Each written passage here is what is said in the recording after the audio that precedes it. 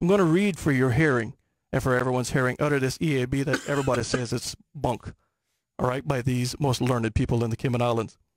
It is flawed assumption that healthy reefs comprise of 100% live coral tissue. On average, reefs across the region comprise of less than 10% live hard coral.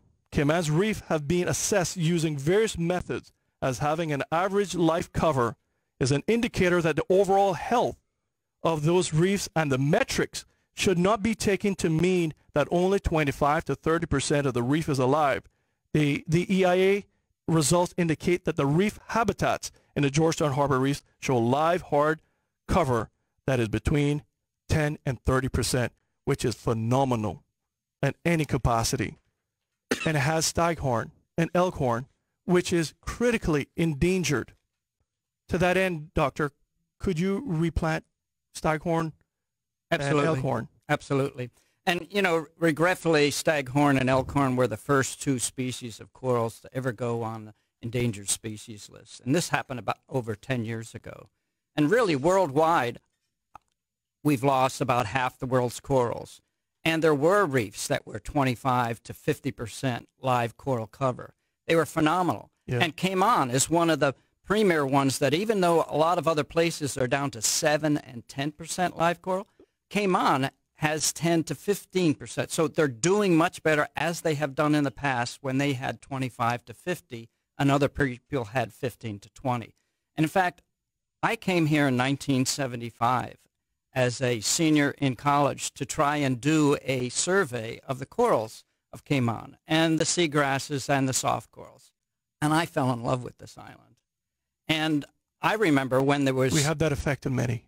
I remember when I could show people elkhorn and staghorn. In fact, I used to say that some places going inshore, I had to swim over the top of staghorn corals to find a cool brain coral, or from the outer reef side.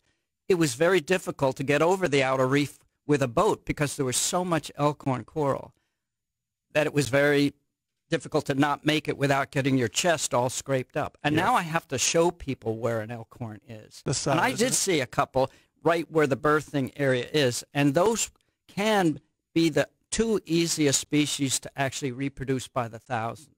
By the thousands? And not the thousands, by the millions. In fact, a statement that I like to make, and people wonder why I say plant 1 million corals, is because I could start, or anybody could start, with just 400 little pieces of a staghorn or an elkhorn coral, and within 6 months have 20,000.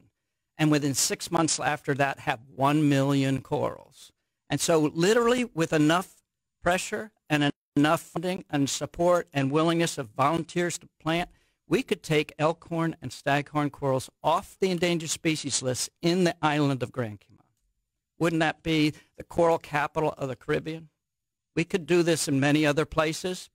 I would love to see Cayman be, they're stronger now in their corals, but why not be back to the way it used to be? We can do it now with the other species. There's a number of other species of the massive corals, the boulder corals, the brain corals.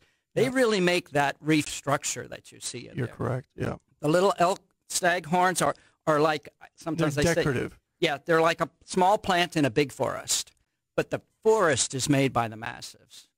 I was just happened to be one of the people that said there's a new technology out there now that takes the massive corals and can make them as fast as the elkhorn and the staghorn corals now. The team I was working with were phenomenal, and they said, wow, we have to bring this to Cayman because, you know, this would be a wonderful technology. So I was impressed by just the ability of them saying, we don't want to, you know, damage corals. We know that where we're going to build this extensive dock is going to take some out, and we're hiring a group that's going to transplant.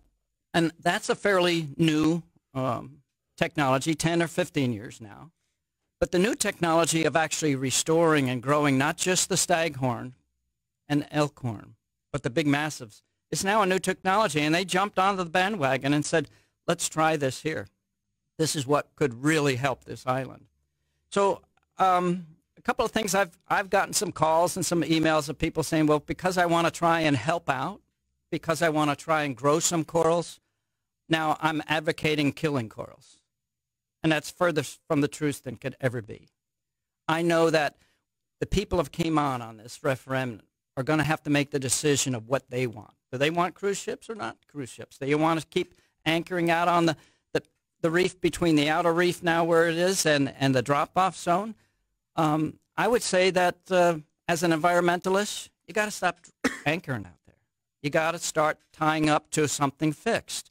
I know the rationale for dropping people off and safety is another factor, but environmentally, we got to stop dropping those anchors, and we got to have less anchoring points, more fixed points. It's going to take 4 big ships out of the anchoring area, and hopefully only a few global positionings for the overflow past 4. I think this is a win for this area.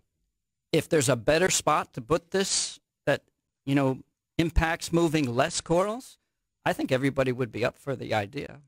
Anything we can do to make it better is what I've heard from these engineers and these people from this company. So I'm impressed.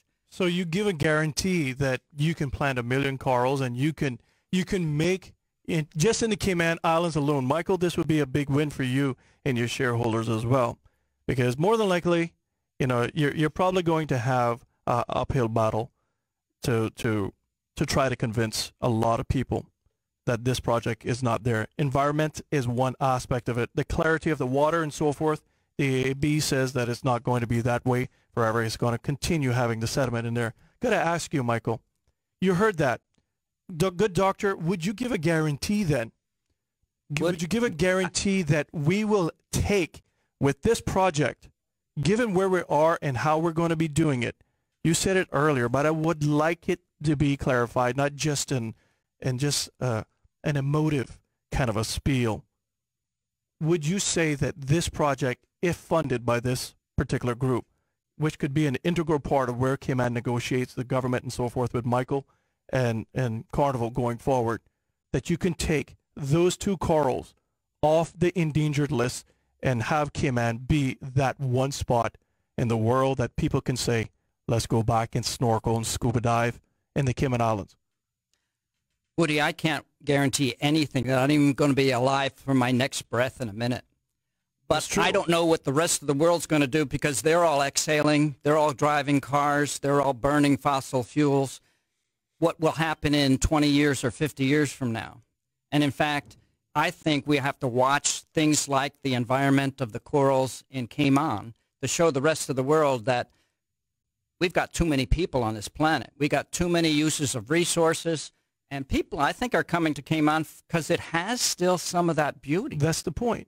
And so you just hit the nail on the head, and that's why a lot of people are emotional about this. But it's worldwide. If you say we don't want any people here to see how beautiful our place is, there'll still be people burning fuel the rest of the planet. Yeah, especially on cruise lines, huh? And I think we can. So he needs to go LNG. We are going LNG, by the way. In fact, all of our new ships, Icon, are all LNG. I read it in your in your report. Yes, that's why I said it. Poked at you. So all of us have to do our parts to make sure that what we all hope will happen in the future. I can't guarantee it, because I can't guarantee what 8 billion people on this planet are going to do. But I know. I'm not talking about 8 billion. But I know people. that. See, by 2020, by 2050, according to the world population, we'll have 10 billion people, which is crazy. I know. And so we have to Michael's point, to everyone's point, the government is already rating this island for 100,000 population living here. That's not your 2.5 million that's going to be coming in. So we need to ready ourselves for that. The point is that we are asking you, because we keep hearing that, yes, we believe we can do it. But if it doesn't happen, where does that leave us? What if the coral does not take? Good doctor. And all of your suppositions. You know, that's a good question. It's all a good question, because this is very new technology. And we've only really been doing this for about 5 years. And in fact, people around the world that have been doing coral restoration have only been working with that very fast-growing branching corals like a staghorn. It's only very recently that we've been able to grow all the species. The good news is that it's very similar to reforestation. We learned hundreds of years ago that we can replant trees. The first person that probably planted a tree, they probably said, can you guarantee that you can regrow this forest? Probably not. Same thing with mangroves, the same thing with dune grasses, marsh grasses, etc. We knew in the past 30 years from starting that it was unknown what the future can do, but there are hundreds of natural grass and wetland and mangrove nurseries that are successfully planting millions, if not billions, of trees now. We can do that soon with the underwater forests. It's going to take probably 20 years for this to happen. I'm going on the premise that I'm coming here to Cayman with or without a port. No matter what happens with the change, I'm going to be here trying to grow more corals. I have to say that with an economy and support by a lot of different people, it can probably go faster with support for people like tourists that will want to see this wonderful new technology, maybe even in an educational thing for the schools here as well as for the public.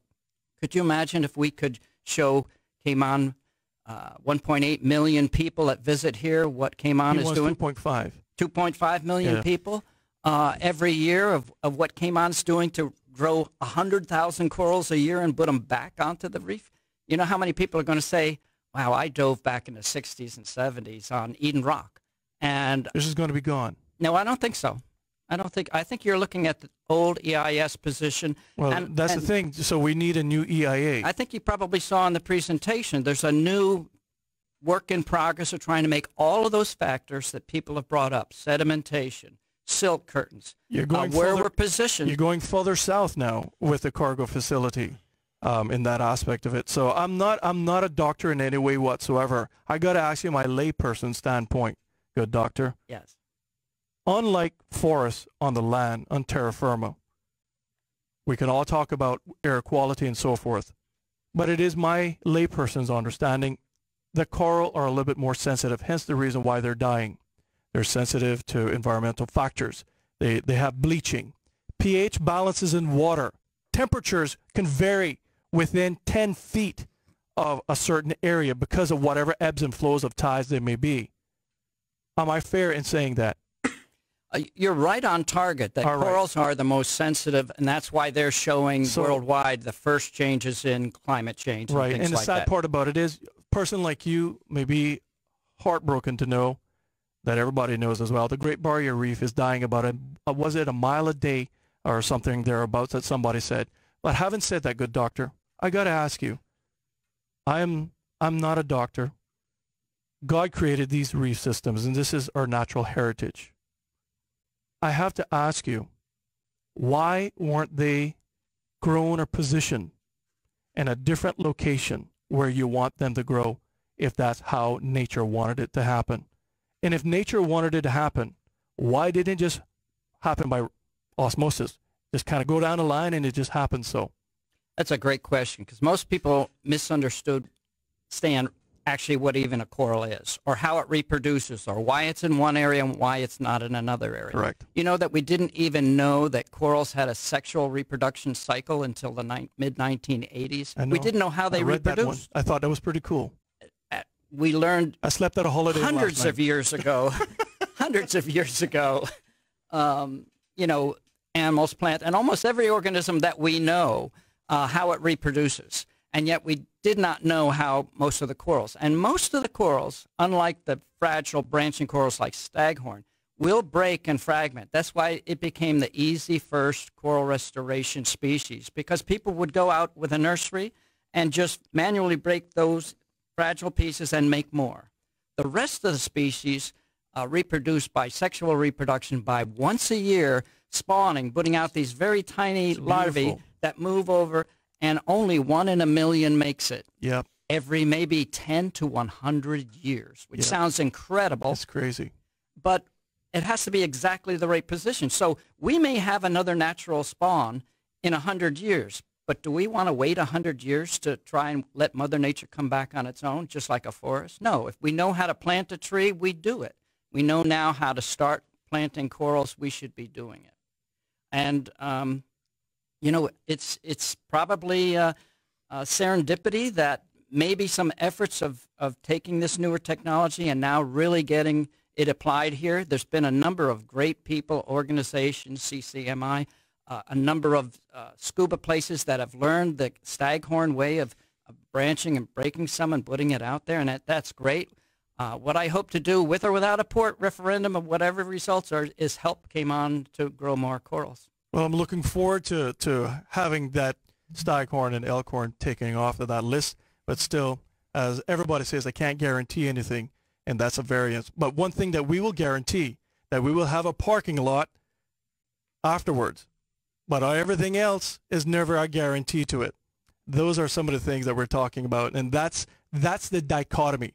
That is the serious position that we're all in. You will get your port, you will get your parking lot for your big ship, but we cannot get a guarantee. You'll be given a guarantee that there is going to be a physical presence there, but when it comes to you, it's almost like we're a guinea pig to see how this thing is going to happen. You even just said that just now. Well, no, what I said is that this is on top of the other performance and the inspections of relocating and trying to do the best right thing. So this is an additional sort of add on top, which I think is timely.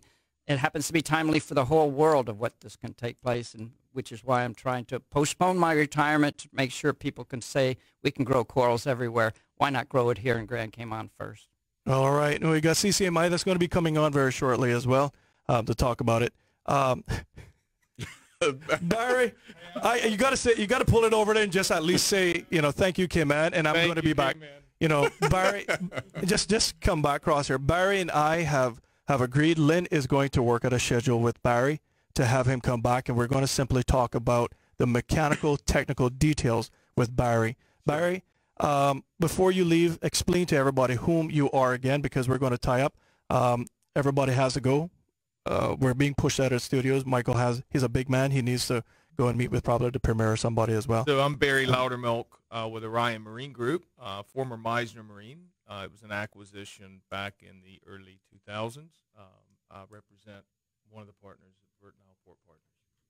All right. And so we're going to have Barry back. And, Michael, I just want to say sincerely thank you for coming in. And I just want to say to all of the listening audience, just like last night as well, we got tons of people that participated. I know Lynn will be looking at some of the social media, 137 comments this morning, and a lot of emojis as well. Most of them ticked off. Friendly, happy, smiling faces. Yes. We're going to play that song for you.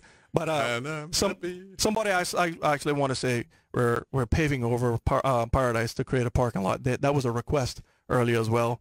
So we're looking at all of those things. But Michael, honestly, I have to say thank you very much for being the executive that you are, coming in and listening and actually feeling the question in the comments. Because frankly, this is my homeland. And you only fight for something that you love. You see, I grew up in West Bay. I grew up right on the bay. And we had really some dumb politicians, to say the least, over the last several decades that has created a mess of our beautiful 7 Mile Beach. Where I grew up, we still own property, thank God. My father was smart 55 years ago to buy it. We still have it at the northern end of 7 Mile Beach. As a child, my friend, I was able to walk that whole entire 7 Mile Beach up to Treasure Island and past. In fact, up to Cocoa Plum. Sometimes when the sea was right, we can get there to Pageant Beach, roughly where the good doctor has cited that some of the coral will be going, which is good for that new development, by the way. But now we can't traverse it because of stupid decisions. Decisions that have now cost us over 200 yards of 7 Mile Beach that is not coming back, Barry. No matter what we do, good doctor, I urge you to go and check the Malecon of West Bay. You can go and check it out. It may not take you a long distance going down there, but just ask a driver to take you down by Boggy Sands Road. Imagine, the name is called Boggy Sand Road. Typically, we name things after people, so that gives you a context of where it is. There's no more beach left because of stupid decisions, but we're left holding it. And others walked away, sold properties. And this is why it's an emotive issue, Michael. not only to you as a businessman, because you have an obligation, as you said, for your shareholders. Congratulations on making $1.8 billion over this fiscal year and increasing 4% annually over the last 4 years. For any CEO, that's a good deal. But for us Cayman Islands, we need to make sure that the decisions that we're going to have is not something that we're going to look on in 20 years and go, when you walk away from it, that we're left holding a bag because we've lost the whole entire plot of where we're at. And I think you understand those issues very, very well. And so because of that, those things are very emotive to people. The good doctor simply said that the most sensitive thing is corals, because it just takes the right timing, the right light, so to speak, the right kismet, the right little sparkle to make it all happen. If not, it would have happened already. All of those variables are those that are there, Michael, that why people feel this. And that's why you feel vilified, that the big capitalist is coming in. If there's any place that love capitalism, it is the Cayman Islands, my friend. I hope you know that. Yeah. Look all around you. Yeah. Look at the cars that we drive. Look at what we do. Yeah. We embrace it. So to that end, it's not really fair sometimes to say, oh, we're the big bad wolf that's coming in. They just feel that this is an inequitable deal to the whole extent. And once again, our stupid government has not negotiated a best deal for all of us in the minds of most. But to that end, I sincerely thank you for coming in and talking, because our government doesn't have the leadership abilities that you have that's willing to come in and talk with the people in this way. They only want, like last night, taking questions written down and not willing to talk to the people. So thank you for showing that leadership. And I look forward to you coming back, seriously. And TJ, if you need to as well, come back, because we need to have this discussion all the way through. Because one thing it is that you will be guaranteed a port, but we're not guaranteed anything in terms of the environment. And that, gentlemen, I think any one of you will be sensitive to. And that's why there has to be a little bit more protocols, a little bit more comfort to the other end of the equation.